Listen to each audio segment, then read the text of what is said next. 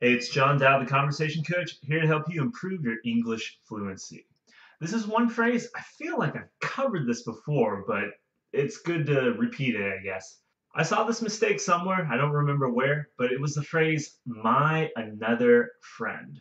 Don't know what's wrong? It's really important to differentiate other from another. Let's start with another first, because this is easier. Another just means one more. Maybe in some contexts, a new one. So for example, let's say it's New Year's and we're drinking. Who wants another drink? Or how about this?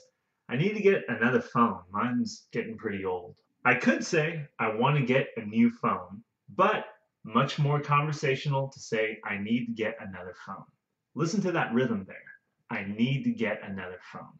Now, when we talk about other, this is good to differentiate.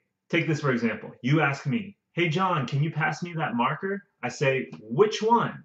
This one? You say, no, the other one, the different one. Let's say we're walking together. Come on, man, you see that girl over there?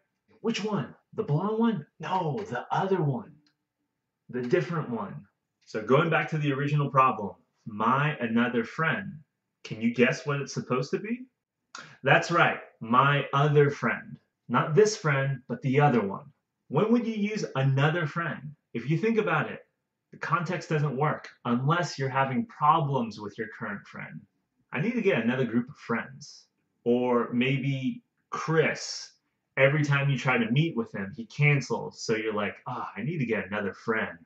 Someone who doesn't cancel all the time like Chris. If I think about it, as long as the context is clear, other friend or another friend, they can work.